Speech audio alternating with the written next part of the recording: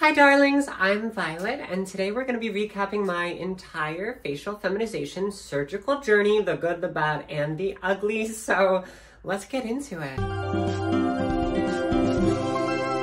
I started this process in July of 2023 because I had just hit my 2-year HRT anniversary and I still felt a hella dysphoric about my face. So I called literally every single surgery center in New York City that offered FFS to see who I could get in with the fastest. One thing about me though is I do have trust issues, so I booked consults with multiple different surgeons to get multiple opinions and see who I trusted to do this with. One of the surgeons did a 3D scan of my face to try to show me what I would look like before and after, and honestly that just made me feel more dysphoric.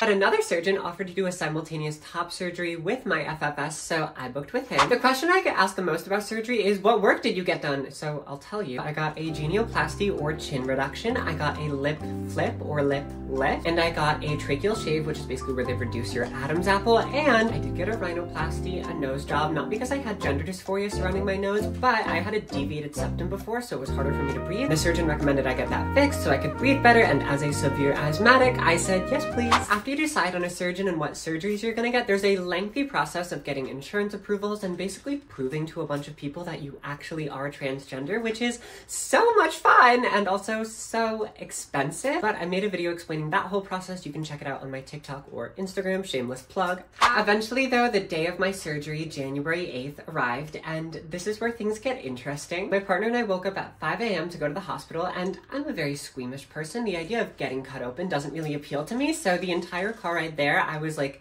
internally screaming. I got out of the car and immediately threw up into a trash can at 5:30 in the morning on the streets of New York City, right in front of an emergency room. Immaculate vibes. Thank God I had my partner there because I was literally crying and throwing up. I don't think I would have been able to go through the surgery if they weren't being the nicest person in the world to me, so thank you, Ezra. Eventually I made it into the hospital, went through a bunch of intake stuff, and was taken to a room right outside of the operating room where I had to meet with a bunch of doctors and surgeons, upon which I threw up again. I wanted to take some cute videos of myself before surgery so I could make little transitions with them later, but I was such a wreck. All I managed was this selfie where I look so miserable. Bruh. But they gave me some anti-nausea medication, and before I knew it, I was climbing onto the bed in the operating room. Anesthesia might be my new favorite drug. I don't know if I can say that, but it felt like I blinked once and they had finished the whole surgery. When I woke up, it felt like the weight of the world had been lifted off my shoulders. I was just so happy that the surgery was over, but this is where things started to go not too well for me. One of the first things I noticed was that I couldn't really move my mouth. It was stuck open, so it was really hard to talk. The nurses gave me a paper and pencil so I could communicate, and you'll notice that one of the first things I wrote down was, I can't move my jaw. And when the doctors were told this, they were like, that's weird because we didn't operate on your jaw, but it's probably just swelling and it should go away on its own. So I tried my best to ignore it while I stayed the night in the hospital. Huge shout out to my bestie, Sunny, who stayed the night with me. I love you, bitch. The thing about having surgery is that there are a lot of pills you have to take afterwards. And the thing about not being able to close your mouth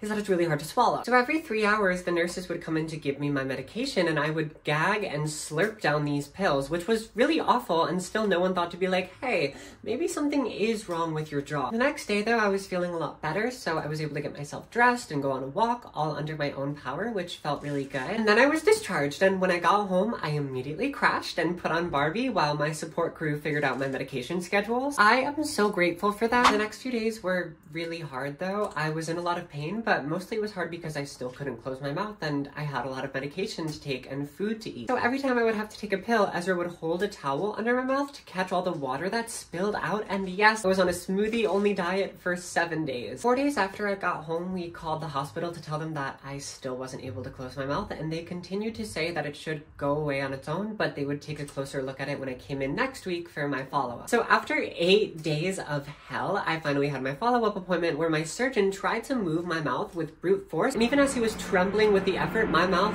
would not budge. It was at this moment that I learned my jaw had been left dislocated after my surgery, and even though I told multiple different hospital staff members about this, I was gaslit into believing that everything was fine and it would heal itself on its own. This did in fact trigger one of the biggest mental breakdowns of my entire life, and I was sobbing in the car afterward. We tried to go and get mac and cheese to cheer me up because it's my favorite food and I had just been cleared to eat solid foods, but I still couldn't chew, so I choked on mac and cheese, which was just incredibly humbling. The next day, I had an appointment with an orthopedic surgeon to get my jaw relocated, and this man said he had never seen anyone whose jaw had been left dislocated for 9 days before.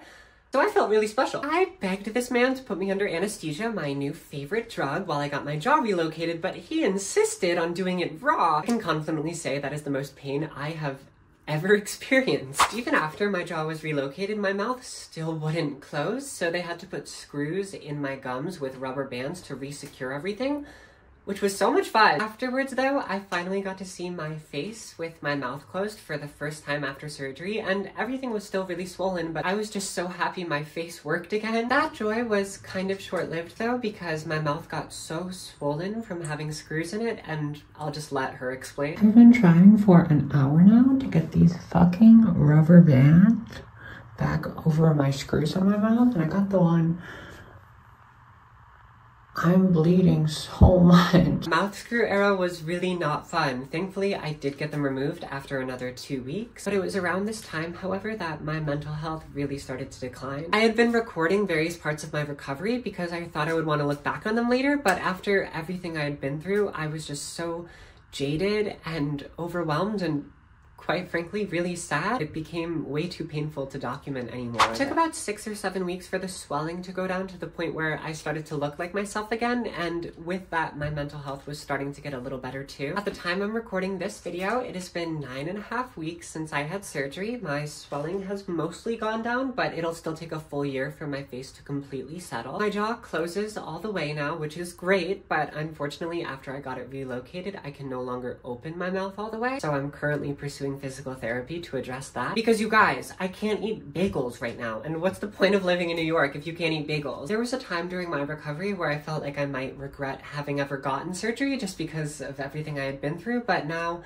I can confidently say that I have no regrets about any of it. Not having a prominent Adam's apple has made me so much less anxious about being perceived in public, and I'm really happy with all the other facial feminizing procedures I got. I never wanted my face to look drastically different, and it doesn't, so I'm glad. Oh, and I have boobs now, which honestly, compared to everything I went through with my face, was such a walk in the park, so that's fun too. My experience was especially difficult, but I do want to clarify that I know a lot of other trans women who have gotten these surgeries or similar surgeries, and I don't know anybody else who had their jaw dislocated. I never want my experiences to discourage other folks from pursuing gender-affirming care, because even with all of the shit that I went through, I'm still so much happier now, and I wanted to share my experience to encourage other folks to take control of their bodies and pursue their own bliss. Thank you for watching. I hope you found this helpful, or at the very least entertaining, and know that I love you a lot, and I really appreciate you being here.